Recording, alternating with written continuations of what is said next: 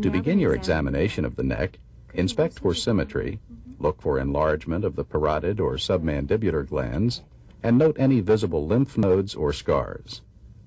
If you see any masses or swellings, palpate them for size, consistency, and tenderness. Next, palpate the lymph nodes.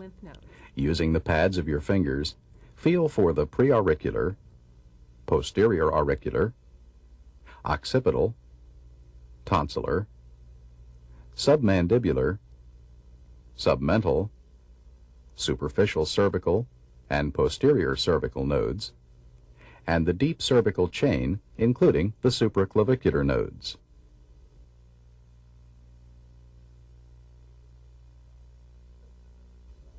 Note the node's size, shape, delimitation, mobility, consistency, and any tenderness.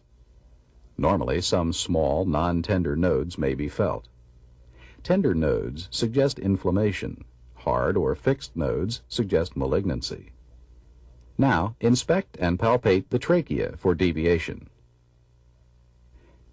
Next, inspect the thyroid. To do this, light the patient's neck tangentially from above. Now ask the patient to sip some water, extend her neck back slightly, and swallow.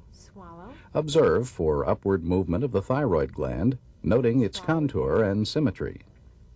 Identify the thyroid cartilage, the cricoid cartilage, and the location of the thyroid gland. Now watch as the thyroid cartilage, cricoid cartilage, and thyroid gland all rise with swallowing. Watch again. Normally, the thyroid and cricoid cartilages and the thyroid gland rise with swallowing and then return to their resting positions. Check your inspection by palpating the thyroid gland from in front of the patient. As the patient swallows, feel below the cricoid cartilage for the thyroid isthmus.